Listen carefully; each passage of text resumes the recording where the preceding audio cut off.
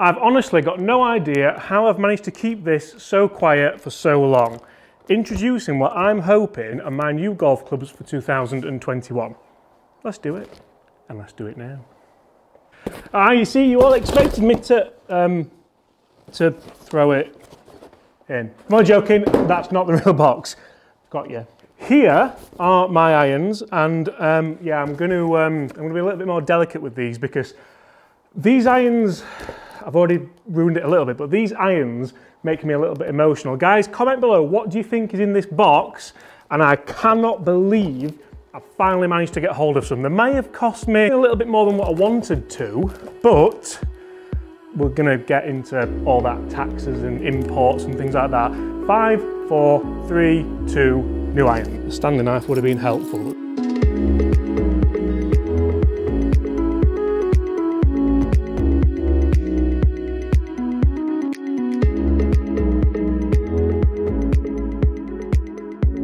Right, I'm going to be really interested to see who did get it, but the grand reveal, I'd also like to hugely thank Steve Langley, who lives in Australia, for sourcing these for me. Me and Steve go back a very, very long way, and apart from being mates with Alex Etches, he's actually a really, really nice guy. So Steve, thank you ever so much, and they're wrapped up within an inch of their life, so thanks a lot.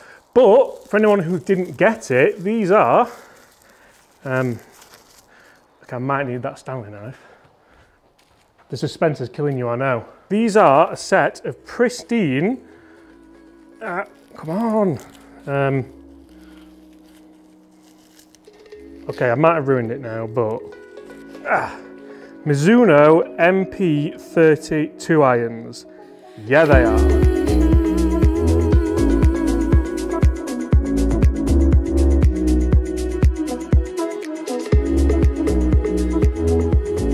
And I actually had no idea, but they've got a 3-iron with them as well. Steve, you are an absolute legend. So guys, in this video, what I'm going to do, I'm going to hit them on the launch monitor to see how far they go, talk to you a little bit why I wanted these irons, how they're probably not in the perfect specs for me, how I might make them into my perfect specs, and how I'm really hoping they're going to be in my bag for the foreseeable future. Guys, if you are new here, smash that subscribe button below for golf daily related content, and I'll talk to you why they're costing me a bit more as well. Steve don't even know this either, so right, let's get these undone. But I'll tell you what, when Steve sent me these, I think they were from a Facebook group, I was absolutely over the moon that he managed to get a set. I played with Steve in Australia, went to go and visit Alex a couple of years ago now. And all we spoke about was pretty much Mizuno irons and beer, so these are in such good condition as well. I've seen a few different versions of these sets on different Facebook marketplaces and things like that, but none in this condition. They're absolutely, I mean, there's a few little wear marks on them, but they're absolutely pristine. And these are like 15 years old. Right, this is the last of them. Let's have a look and just see how good a condition these irons really are. So as you can see, we have 3-iron 2 pitching wedge in Mizuno MP32 irons. And as I said, the thing for me is how good a condition these are. There's a few tiny marks on some of the heads, but apart from that, they're almost like unused. We have Golf Pride multi-compounds on there, which are in fantastic condition. They're not quite thick enough for me, so I might put some extra layers of tape under them or just change them. And speaking of change them, S300 shafts, True Temper Dynamic Gold. Good shafts, but not exactly what I would get fitted into in 2021. But guys, I'm so happy to finally get a set of these, and even if it turns out I can't use them anymore, I'm rubbish, I'm nowhere near good enough to play. I mean, let's be honest, the 3-iron, where is it? The 3-iron's probably gonna go, I mean, I'll put it in the office because she's a looker, but apart from that, that's probably going to go nowhere near my golf bag. But the rest of them, I'm hoping that I can maybe morph them into a custom fitted set for me. It just brings back so many good memories. When I could actually play, back when I was like 15, 16, even up to 17, I remember playing in the scratch team every week. I remember playing in medals, Stableford's, open competitions, Yorkshire competitions, and these were absolutely, well, they were the best golf clubs I've ever owned. I don't mind saying that. So, let's see how far they go. I'll talk you through some specs, not much tech because these aren't tech golf clubs. These are emotional golf clubs, or make me emotional anyway. So the plan of evasive action is we're going to go 9-iron, 7-iron, 5-iron, and I know you all want to see the 3-iron, so I'm going to leave that to last. And we need to, I was really hoping there wasn't a club left in there then. Thankfully there wasn't. Did I get you all with the initial box, by the way? I thought that was quite anyway. Anyway, right, out the way. 9 iron, wherefore art thou?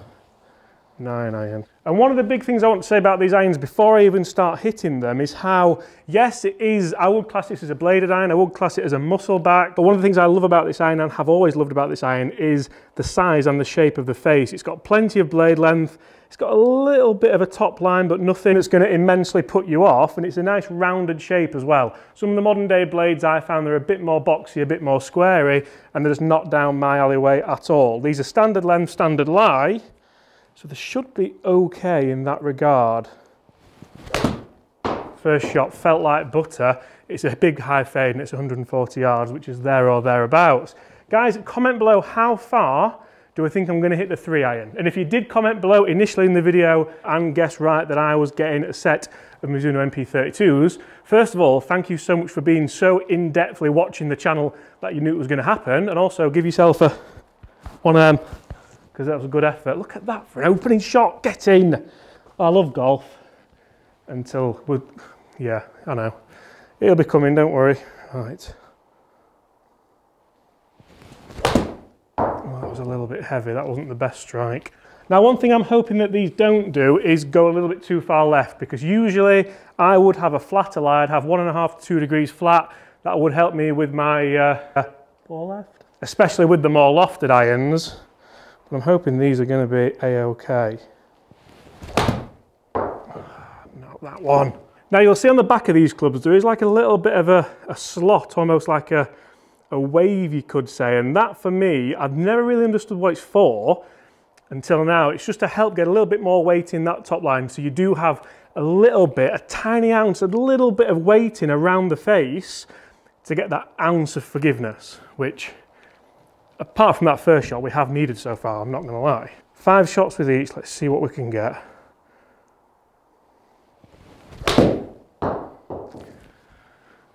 Love golf, me. There was always going to be a shank in this video just because I am so excited. We're going to discount that one for the numbers because I felt like that one might have been coming for you. Right, come on, head on now. Get the emotion out of it. Better. Now, another interesting point here, because I'm going to make a lot of content around these, as you can imagine, not just because I think you guys will enjoy the videos, will enjoy the journey, but because I'm going to absolutely love it. And if I really enjoy something, you guys always tell me that I portray that quite well for a good video. So how far am I going to hit these in relation to my current Mizuno JPX 921 Tours? Or 921. Because loft-wise, these are as traditional as golf clubs get pretty much. And forgiveness-wise, they should be quite similar, I would imagine. Yes, please. So 7 iron for me is usually a 165 yard carry, as you know, if you do watch these videos quite often. That was a little bit right, but I quite like that as a miss as opposed to left. And that's glorious, 166. It's been at 6,000, which is a little bit low, but for me, I do generally get quite a low spin anyway, so 6,000 is there or thereabouts for what I would expect. The shafts, I'm not gonna lie, feel a touch heavy. So at the moment, I'm using the AMT, the Advanced Mass Technology X100, and these are the S300, the standard True Temper Dynamic Gold. Could I Frankenstein them both into each other? Maybe. I'd probably get someone else to do it, but I think that might be a possibility. Right, I've just hit one off camera there because I thought it was recording, but it wasn't recording, but it was recording. One thing I said as well was I think it would be mega interesting to do a debate on what was the best looking iron of all time that you would want to play, that you would physically want to have in your bag and use. Because the Mizuno MP33s are going to be up there, and you may think that apart from one lousy digit on that bottom corner there, these would be the same club, and you couldn't be any further from the truth. They were quite different. They were different. So that shot there was the best shot I've hit so far, and I think I said I'm not looking forward to the 3 iron as well, but new cameras and all that. Oh, that's left. That's not the one you want, James. And that's not the club. That will go left with anything. Anything. Oh, you've ruined the dispersion now. Ruined it.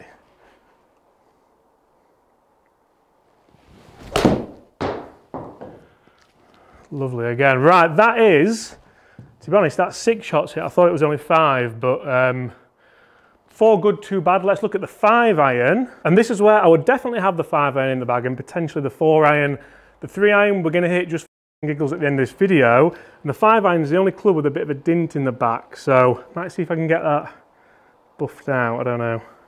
It's a tool, not a vanity stick, but anyway. And in all honesty, if I do use these, you guys know that I don't really treat my clubs as well as I probably should, so they're not going to stay in this fantastic condition. Should I game them, I might have to tweak a few bits before I do. Comment below as well, should I game them? Should I game them? Right, 5-iron. About 190, I think, with this for me would be nice. Oh, good Lord. I felt like a proper golf swing as well. That's, see what I mean? Didn't even think about that. That is exactly what I want. Exactly. Maybe the 3-iron can go in after all. Right, come on. Dispersion hasn't been great so far, but I'm putting that down to pure, unadulterated excitement. So, let's see if we can get some great dispersion with 5 5-irons. That was a great start.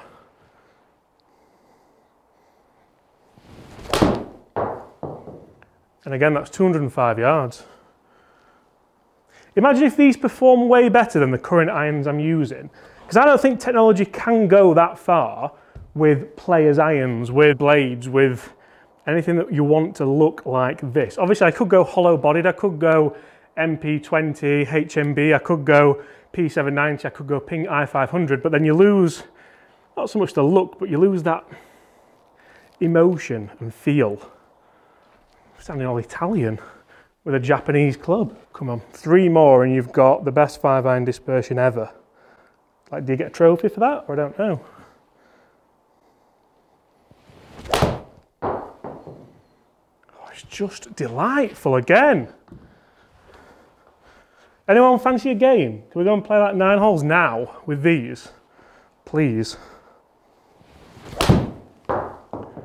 Oh no, that's... I mean, it's not brilliant. Yeah, you ruined it. But those trajectories and peak heights are all exactly the same. And I think actually distance-wise, they're all within about 5 yards of each other. That's 201. I only asked for 190, so we've got 10 yards worth of change in there.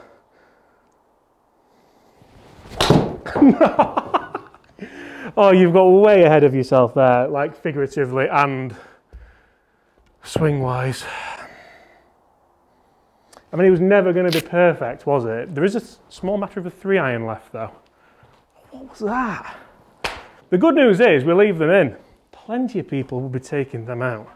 I think Gaz would start the whole video again, like he turns off the PlayStation at FIFA when he's losing. But anyway, that's each to their own. I'm going to take out the numbers, though, because it obviously just destroys the averages, and I want you to know how far they go on good and okay shots, not... nobody wants to see that, do they? Okay, 3-iron. We've lost the world's best dispersion with the 5-iron, but could this be like a summer, almost driving iron, like a 230-yard little bullet? Yeah, it looks quite small, in fairness. Well, it was a little bit low and left. It's 215, not a wonderful strike. Starting to feel the pressure actually of using such a small-headed iron. Like, you just would not want, if you're playing professional golf, if you're playing for a medal, if you're playing even against your mates for a fiver, unless you're really good, yeah, you don't want that. You don't want that. Trust me, you do not want that. Let's see if we can launch one a little bit more. Oh, James, I fatted that as well. This is why the 3-iron's probably just going to go in the office, in all honesty. Slappy and rubbish. Slappy and rubbish. I'm really disappointed with myself here. I know I joked about it, but I expected at least one. Even that's bottomy. Right, that's a load of shots hit with potentially my new golf clubs for 2021, which were initially released in about 2007, I think. Correct me if I'm wrong. And also I told you they cost me a little bit more than what they should have done. Yeah, they got me at import tax, so that was an extra £160, I think it was, which I didn't envisage, but anyway. In fact, first of all, how have they felt? I've loved every single second of this video. I hope you guys have as well. Guys, if you are still here, comment below, let me know you're still here. And let me know how far you think, what did I say, the 3-iron went. The 3-iron wasn't very good, I'm not gonna lie. The rest of them were pretty good. Very, very pleased with the feel of them, which is exactly why I bought them. Very pleased with the performance of most of them, which is again, a little bit of why I bought them. You all know that I don't really care too much for performance on this channel. It's more feel, enjoyment, and hopefully they're gonna perform well as well. And comment below, should I use them? Let's take a look at how I've done. So dispersion, and this is the 3-iron to start with. I mean, it's just not very good. I didn't hit the 3-iron very well at all, and that is going to be reflected in the numbers. That's the one club I'm very disappointed with. We'll cycle through them back to front. So this is the 5-iron. I mean, this was magical. That happens every so often at the minute, which I'm a bit annoyed about. But 7-iron, 4 good ones and 2, I mean, 1 bad one really. I don't mind that as a miss, as I mentioned, because I'm trying to fight that whenever I swing and whenever I practice. 9-iron, pretty good, just 1, again, I don't know what, again, 2 out of however many 30 shots we've hit isn't that bad, and the 3-iron, as we know, absolutely rubbish. What about the numbers? So numbers, we have 3-iron, 216 total, 5-iron, 200 total, which is a lot more than what I expected. Obviously, there's not a big gap there for the 4-iron, is there? 7-iron, 169 total, which is again a little bit up on what I expected. I expect always around kind of 165 for that, and the 9-iron, 139 total, 140 carry, so kind of creeping back on average a little bit there. From the carrier, we have club head speeds of 96, 92, 89 and 84, resulting in ball speeds of 129, 127, 116 and 106, so all relatively where you would expect. Spin rate, 3218 for the 3-iron, 4350 for the 5-iron, 5497 average for the 7. That's a little bit worrying, and the 9-iron spinning at 7155. So I'm pretty sure there will be the odd person chiming in the comments saying those numbers are rubbish, the ball flights are rubbish, but I don't think they are. To be honest, that is definitely food for thought for me. That is definitely something which I can work towards. The shafts feel a little bit heavy for me, especially in the 3-iron, as the AMT mass would make it a little bit lighter and help me launch it, so on and so on. I think the lie angle I could probably do with being a little bit flatter as well. That would help me have a little bit more confidence in the delivery. That's what I'm putting those 2 shanks down to, because they're never your fault, are they, if you're a golfer? If you are a golfer and you've shanked it and you know it's never your fault, then subscribe, because we can relate to that together. And yeah, apart from that, I've really enjoyed it. I'm going to enjoy this series on maybe reshafting them, definitely re-gripping them, making the grips a little bit thicker. I'll get them in a lie angle myself and change the lie angles, and also check after 15 years what's happened to these standard loft, standard lie angles. Are they a little bit upright because people have been hitting them on mats like me and duffing them, so the lie angles have moved? These are grain flow forged, which means they're soft, which means generally they can move in time, so it's always worth checking your lie angle for things like that. And there is a little nugget for people who have stayed right to the end of the video to go and check your lie angles of your irons and make sure they are as you think they are. Apart from that, guys, smash that subscribe button if you do want to see more daily golf related videos. Leave us a like and comment below, what do you think and did you get it right? I'm over the moon, as you can probably tell. Apart from that, I look forward to seeing you all tomorrow. Bye!